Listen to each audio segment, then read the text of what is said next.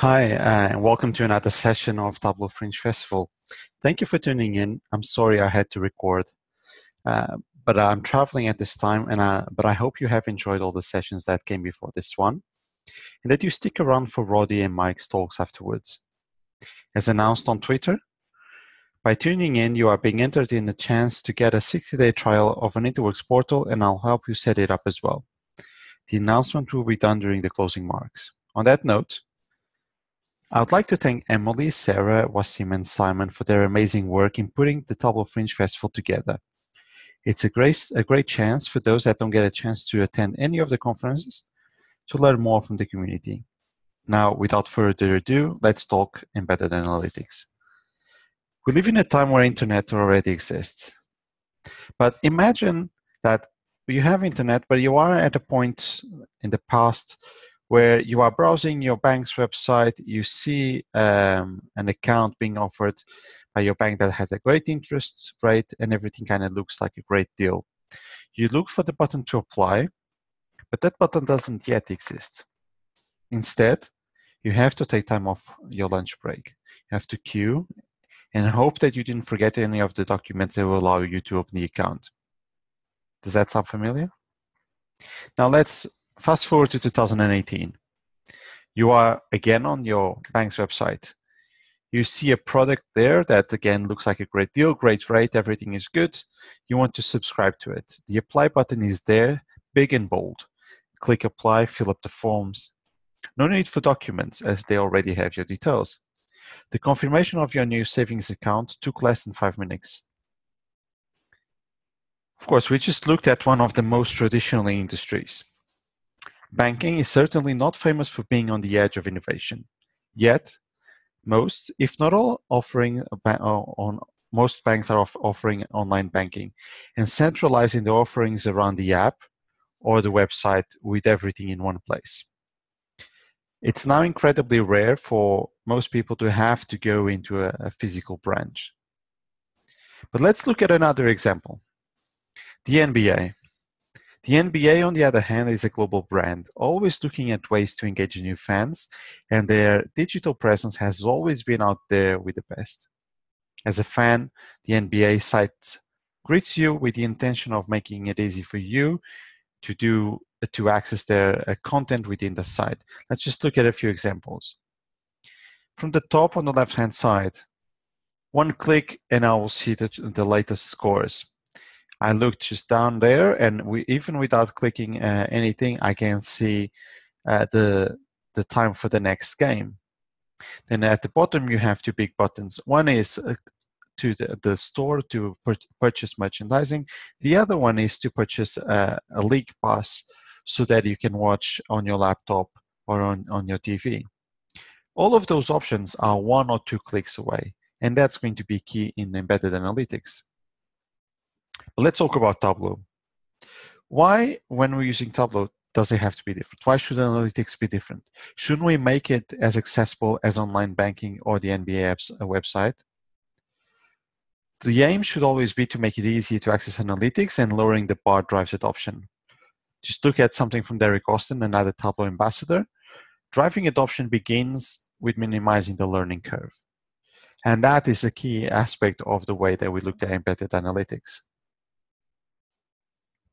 But before we kind of delve more into that, let's think about Tableau.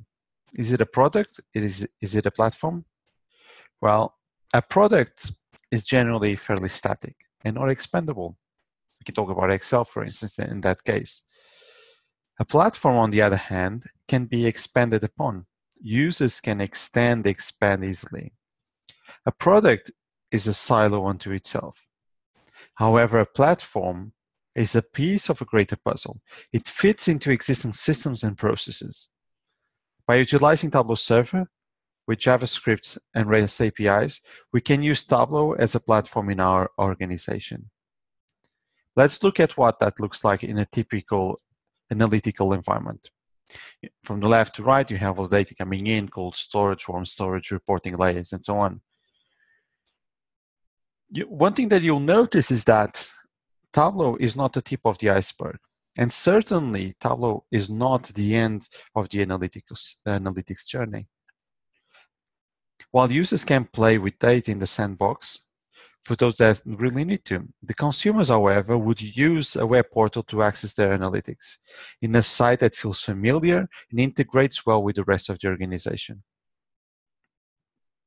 Integrating with existing systems or providing simple solutions are going to be key to the success of your data-driven organization. I'll give you a few seconds to read this.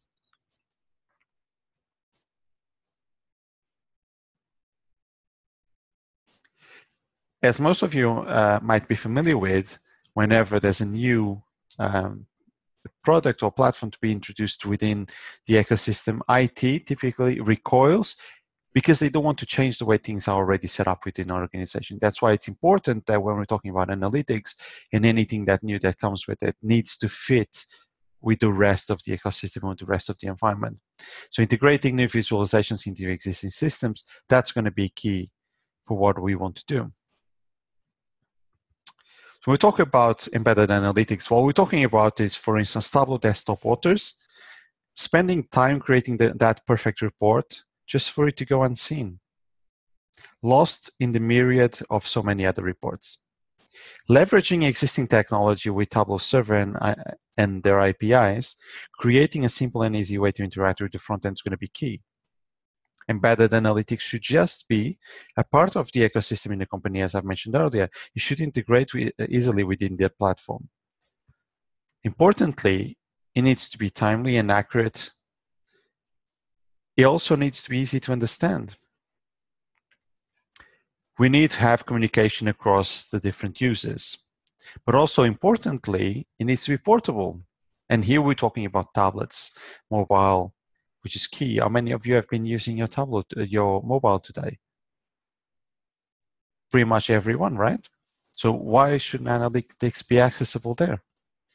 But also another thing that's quite important when we talk about embedded analytics is that the solutions that we are creating need to adapt to the needs of the audiences. The needs of your audience in 2016 are not the same needs as 2018. So the solutions that you're working with, they need to be adaptable so that they meet the needs from your customers rather than the other way around.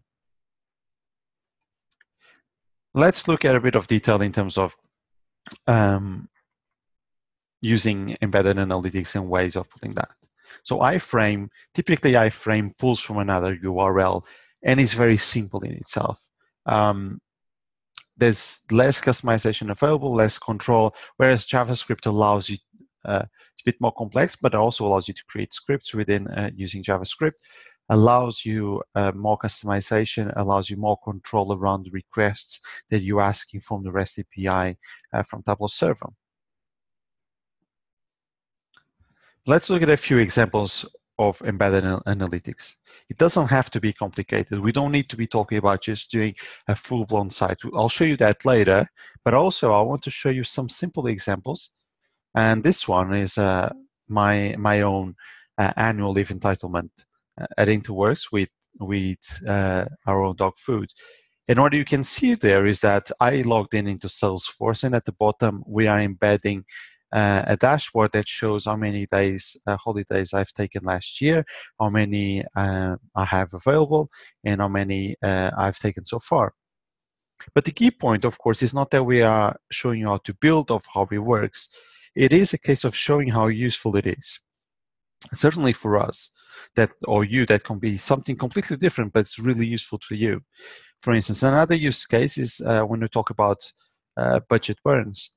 Our situation used to be that if someone asked where they were on the budget, it would take someone from operations a couple of hours to assemble all the data, look at all the assignments and engagements and pull all the data together, and then making sure that was this assigned, was this delivered, was this invoiced, add everything up and making sure that everything was okay. However, nowadays, when you're looking at it, a consultant can be on site with the client, logs into Salesforce, and give them the detail immediately. Or they can someone is on the phone with a client and they can read that, oh, this is the value, these are the numbers that you're looking for. And we've done that internally in a number of situations, which again is all about making things simple. 2 clicks, I get all the information. I don't need to say, oh, I need to spend an hour going looking for that, and I'll come back to you. Another simple example that you have here is La Nación. It's an Argentinian newspaper, and they often use visualizations from Tableau Public. This is another one from their site. So you can see the site on the right-hand side, and the visualization from Tableau Public is there. Again, quite simple. On the other end of the spectrum, you have a fully fledged website or portal. And you can see here. I'll just show you what this looks like in real life. So when you first come into the portal, it greets you with some of the dashboards that you can get access to. At the bottom, I can see my recently viewed. There's a star that indicates that's a favorite of mine. And I can click on one of the visualizations, and it's going to take me there. We have some splash screens added just to make things a bit more fun rather than spinning wheel. This is a nod to Paul Benu because I know he hates the spinning wheel. And you have a few things that you can do. You can use the filters like you used before. But for instance, if you're working in a call center and you need data to be refreshed immediately, you can have a refresh rate of 30 seconds. So every 30 seconds, your dashboard data gets refreshed to make sure that you have the latest one. You can change that setting there as well if needed be. A few other things that you can do is to add comments. So I'll just show you this as a use case. If you wanted to add a comment to a specific data point, you could just click on the data point and add a comment. Rather than the comment appear on the left-hand side, what will happen is that you'll have a comment exactly on a specific data point, as you can see there.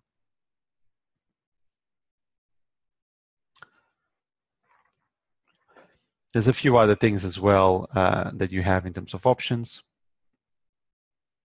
which is to export to PowerPoint if needed be. And you can also add filters that are global filters across a number of workbooks that are not necessarily linked between workbooks. So you can have the same filter running across multiple workbooks if there's a need for that.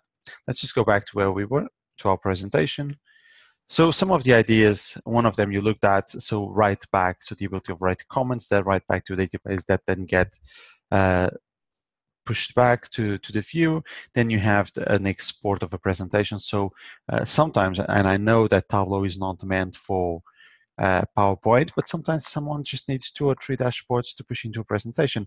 Click, click, click, export those together in one simple presentation already using the company's template, and that's done. You have dashboard times. I gave you the example of a call center that needs a refresh rate higher than what Tableau Server allows you to.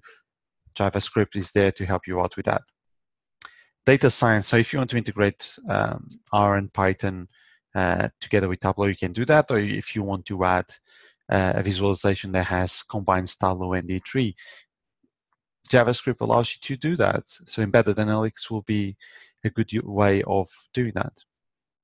But just kind of to wrap it up, why embedded? It's all about look and feel and customization.